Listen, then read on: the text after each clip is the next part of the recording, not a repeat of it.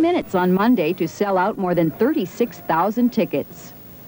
It's exactly as I anticipated. There would be no difficulty in selling 4 nights, and if we could just convince David, we'd like to do it. It's been 5 years since David Bowie's last concert in Los Angeles, and since he'll only be performing 2 nights this time, many of these fans have been waiting all night to buy tickets. I've liked David Bowie since I've been about 7. I've been waiting to see him ever since. Last time he was in town, I wasn't quite old enough to go.